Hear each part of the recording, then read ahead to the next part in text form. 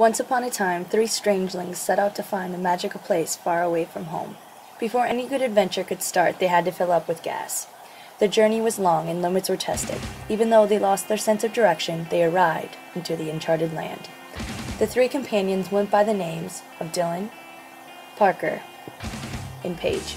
The weather gods decided the sun would not shine that day, and for that reason, the usual hobo was not on his corner. Many curious things were seen: enlarged picnic supplies, small bicycles, human-sized cocoons, and professional door greeters, whom we had to fight off. Haunted bookstores were next on our list of places to visit, and approach strategies were perfected.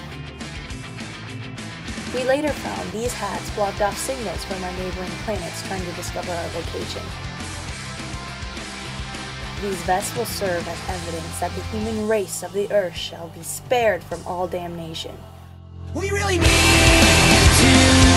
see this through. We never want. We will bring all the information we documented to our superiors. Stay tuned.